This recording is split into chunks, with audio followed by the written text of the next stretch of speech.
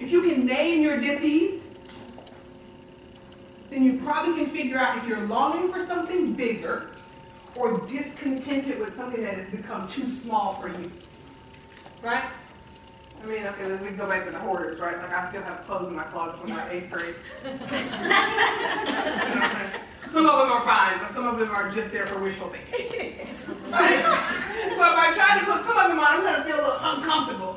Others, I can put on and be like, look what came back in style.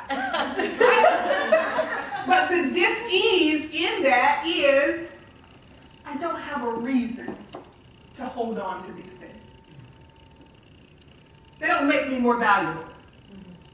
They don't make my life more worthy.